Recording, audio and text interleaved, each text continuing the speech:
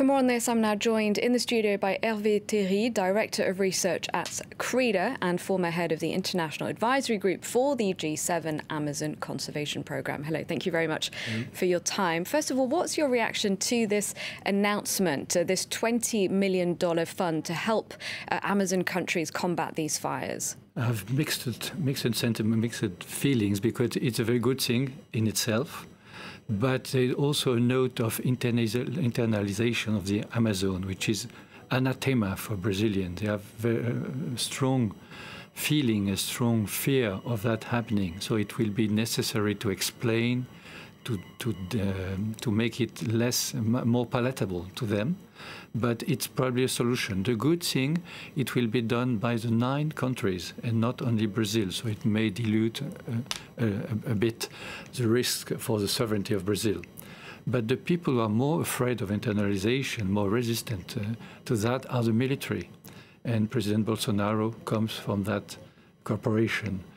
So it will be a bit difficult, even so, because there are strong feeling between the two presidents. There have been exchange of insults. So we'll have a very serious crisis at the moment, not only fire, but also geopolitics and diplomatic.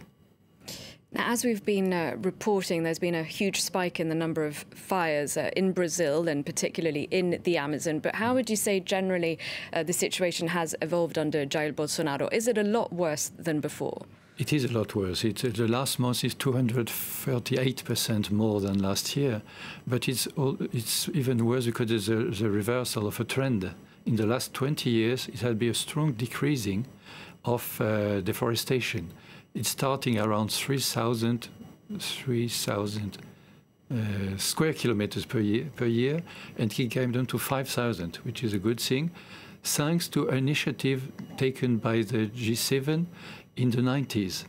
So 10 years of passionate work with money from the G7 have made it possible to decrease quite constantly and strongly deforestation. And this year is a reverse of that trend and a strong augmentation of deforestation. So what do you make of the fact that Norway and Germany have withdrawn funding that is crucial to helping the Amazon? Do you think that's really the way forward in terms of putting more pressure on Jair Bolsonaro, or not effective? It's difficult to know because it was in the contract. The amount of money liberated each year depended on the rate of deforestation. There was every right to say, no, we won't put money this year because deforestation has increased. The governor of the Amazonas already said he doesn't know what to do without that money. So local authorities are very much preoccupied because the state of Amazonas is a green state and wanted really to decrease deforestation. Other states have different politics, different policies. It's a federal state. So it's different. There is no one feeling in Brazil, one government, and the president doesn't make everything. So probably there will be strong tensions inside Brazil, between Brazil and France, between the G7. So if we have being a diplomat, we'll have a full plate in those days. And the Amazon, of course, isn't just important in terms of biodiversity and combating climate change, but also the indigenous population there, right? You're quite right. It has over 1 million people, Indian people in Brazil, most of them living in the Amazon, and they need big space because they are nomadic. Some of them are changing places quite often. So it's one consideration. But we must remember that the Brazilian Amazon is bigger than the European Union. But only 2/3 of the Amazon, or the whole of the Amazon, is much, much bigger than Europe. It has different climates, different vegetation, different people, and there is room for everyone. So it would be possible to have big Indian reservation and natural reserves and soybean and whatever. But it's a strong confrontation between conflicting interests, which make it a very difficult problem to solve.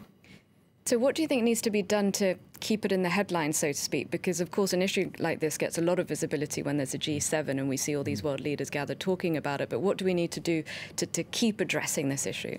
I would say that on top of my 40 years experience, I can do a very good answer, I don't know. Because it's a very diverse situation. I don't think keeping all the time in the media is possible. Maybe a little lower tone would be good to have. There are a lot of very good experimentation already done on reforestation, on preserving the region, keeping the people inside. A lot of things have to be tried reasonably, calmly. So we cannot forget Amazon. Amazon won't be forgotten because there are other forests in the world who have been deforested without anybody noticing. In the Congo, in Indonesia, other places. When you say Amazon, the people are interested. Maybe a little calmer time would be good, and to diffuse that situation would be a good idea. All right. Well, thank you very much indeed for your time and your analysis, Hervé Théry. Thank you very much.